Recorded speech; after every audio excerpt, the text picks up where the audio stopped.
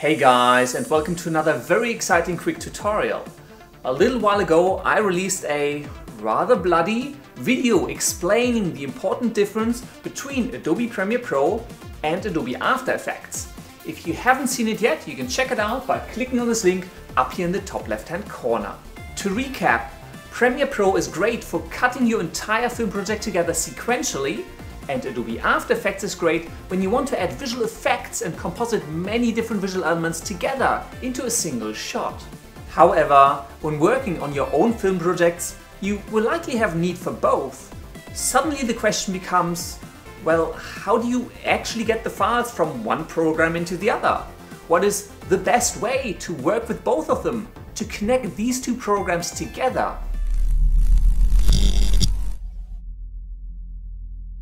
There is no need to fry your household electronics because in this tutorial I will show you how to best work between Adobe Premiere Pro and Adobe After Effects.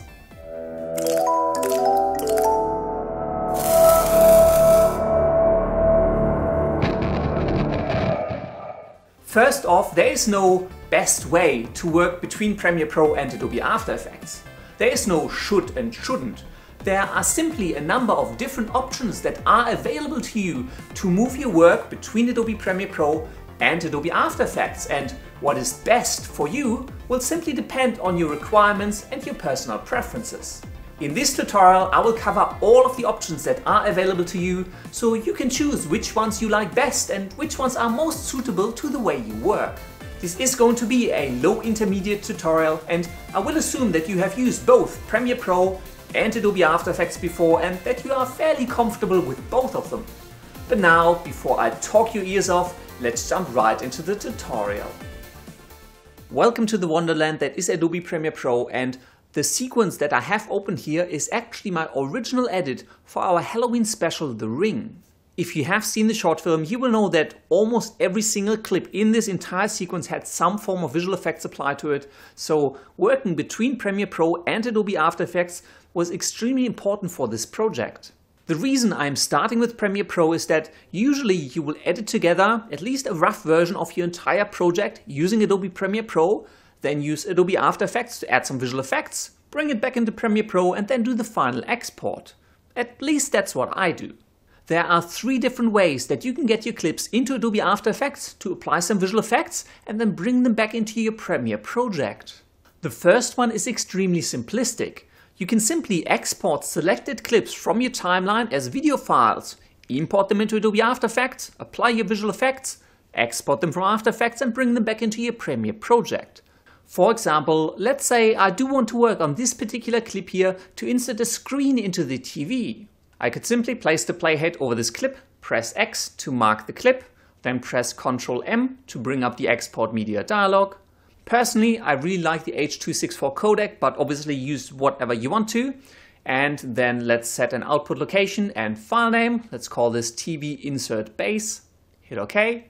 And under the video settings, I usually make sure that my target bitrate and my maximum bitrate are really nice and jacked up, because obviously I'm going to export this into After Effects and then back from After Effects into Premiere, and I don't want to lose too much quality. Then hit export and let Premiere do its thing. Once the export is completed, let's load up Adobe After Effects and let's start a new project. Let's bring in the clip that we have just exported from Premiere Pro and let's use it to create a new composition. And here's our clip, ready to have some visual effects applied to it. For the sake of this tutorial, let's keep this nice and simple and create a new solid. Let's make this one red. Turn off the visibility and let's mask out a rough shape around the screen. Re-enable the visibility on the solid and let's just pretend that we did an amazing job inserting a screen into the TV. To bring this clip back into Premiere Pro, let's go into our composition and press Ctrl M to bring up the render queue. Select your favorite output module. And let's define an output path and a file name. Let's call this TV insert final. Hit OK. And let's render this clip out. Once we're done, let's jump back into Premiere Pro and let's import the clip that we've just exported. Here it is, TV insert final. And let's bring it into our sequence, and I actually like to place it on top of my original clip just so that I don't destroy my original edit. And here it is, our final shot with the visual effects in our Premiere project. This approach is rather simplistic, but it's not without benefits. For one, it is really simple and it makes it really easy to share the file that you've exported from Premiere Pro with anyone else working on your project. Those people can then easily add the visual effects they need, do an export from After Effects, and send you back the final file for you to bring it back into your Premiere project. However, there are also a lot of disadvantages. For one, it is rather cumbersome, especially if you have to adjust the length of the composition or add different visual effects. You always have to re-export and re-import all of the video files. Additionally, because this clip goes through 2 additional export phases, it's quite easy to accidentally introduce compression artifacts and loss of quality just because it keeps getting encoded. So while this is an option, this is certainly not the way that I would prefer to do it. Let's delete the clip again so we are back to our original edit. The way that I personally prefer to work, and this is option number 2, is to simply copy and paste the clips directly from your Premiere sequence into Adobe After Effects. Let's again assume that we want to work on this particular shot and insert a screen into the TV. I can simply come into my sequence, select my clip. I can also select multiple clips if I wanted to, but let's just select the one. Press Ctrl+C to copy it. Then go over into Adobe After Effects and create a new composition. I am going to call this one TV Insert, and make sure that your width and height, as well as your frame rate and your pixel aspect ratio, match the settings of your sequence in Adobe Premiere Pro. Let's hit OK. Make sure you're at the very start and then simply press Ctrl+V to paste the clips that you have copied from Premiere Pro directly into your composition. Now you will notice that this layer doesn't actually start until 5 seconds and 10 frames in. And the reason that is happening, if we quickly jump back into Premiere Pro, is that the clip in our sequence does start at 5 seconds and 10 frames in. So After Effects is simply maintaining the timing of this clip. If that's not what you want, you can simply restrict the work area to the duration of the clip and then simply trim the comp to the work area. And personally, I always do this. And then all you have left is the clip that you've copied from Premiere Pro. Now we can go to town in After Effects and create an equally awful screen replacement. Maybe this time we'll go with a really slimy green. And let's mask this out. Cool, good enough. And to get this clip back into Premiere Pro, we are going to follow the same methodology as for option 1. We are going to export it. So let's press Ctrl+M to bring up the render queue. Let's delete our original clip. Let's again set the output module. And if I jump in here for a second, under Format Options, I have set my basic video settings quality to 100% to minimize any compression artifacts that After Effects might introduce when exporting this clip. And OK, and let's set the output file name. Let's call this TV Insert Final 2. And let's render this out. Let's return to Premiere Pro and let's import our clip. There it is, TV Insert Final 2. And let's drag it into our composition on top of the clip that we've added the visual effects to. And there's our clip, nice green screen in the middle of our shot. The reason I prefer this method so much to option 1 is that, for one, there's one less export step, but it's also a lot easier to get your clips from Premiere Pro into After Effects to begin with. Also, and this does happen from time to time, assume that I wanted to extend the original clip before we added the visual effects to it just by a little bit. Now, the visual effects clip is too short. However, I can easily come back into Adobe After Effects, and here's the entire clip. Let's bring up the composition settings and let's make this composition a second longer. Let's zoom out a little bit, and all I now have to do is simply extend the footage layer as well as all my visual effects. The reason that this works is that this layer in my composition actually references the same footage that my Premiere Pro project references, so they're essentially pointing to the same file. So any extensions I do in my Premiere project, I can replicate in my After Effects composition to make sure that the clips match up. However, to apply any changes to this composition, I will still have to render it out again and bring it back into Premiere Pro. Now, option number 3 does not require for you to export any intermediate files at all. Let's go back to Premiere Pro and delete our visual effects clip.